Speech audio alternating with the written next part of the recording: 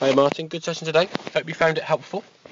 As you said, a couple of changes we're going to make at address. Originally we were getting a little bit too far away from the golf ball and our feet weren't quite lined up to target. So you can see here now we put the clubs down on these two positions, how your feet are much more to target, much straighter, and actually in a parallel position, and the ball position now nicely off the left heel. What we're looking at in these two swings now, the one on the left hand side, and as we swing the golf club back, good backswing position, but as the club then comes in, we come down on out to in path.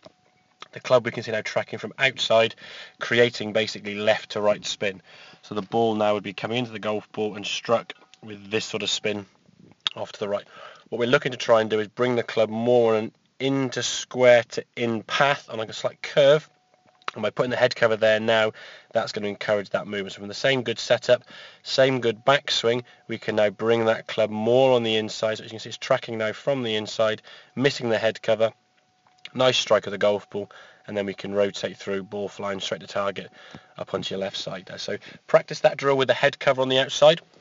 Just adjust your setup slightly, as we said, a little bit more arms hanging down from the shoulders rather than stretching out, and just make sure your alignment is correct. And I'm sure from there you'll find the ball a lot straighter and a lot further with the driver.